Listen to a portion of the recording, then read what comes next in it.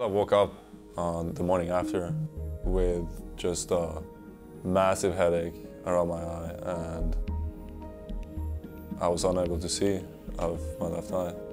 The hardest part was probably not knowing what was going on. It was a pretty significant eye doctors saying that it was, like getting struck by lightning. They hadn't seen. They were really searching for a solution. Like, what was it and how do we make this better? Midway through the 2015 men's volleyball season, Hendrik Mol's perspective on life would forever be changed. His left eye suffered an aggressive bacteria infection that doctors believe was linked to the use of his contact lens. I was out for a couple of months and I didn't do anything. I was sick, I was in a lot of pain, I took medications daily, a ton of eye drops. And I hadn't moved myself out of the bed for like 2 months. Hendrik was flown up to the UCLA Medical Center to receive specialized aid. After months of treatment, thousands of eye drops, and numerous doctor's appointments, Mol regained 5 to 10% of his peripheral vision. Doctors presented the option of a corneal transplant that might help to bring his vision back.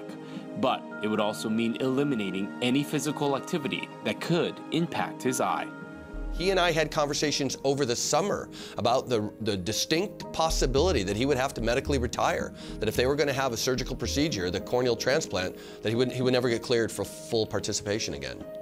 Mol ultimately decided against the surgery, and once cleared to play, he recommitted himself to the sport he loved. So I had to spend the summer kind of relearning the game with one eye.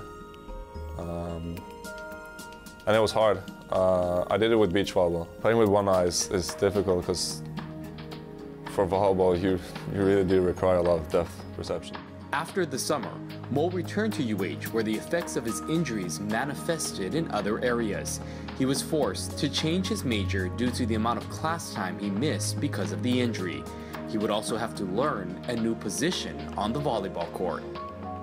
Middle blocker, you only need to hit and to block and to serve. You don't have to do much else. So that was kind of a natural transition to make at this point.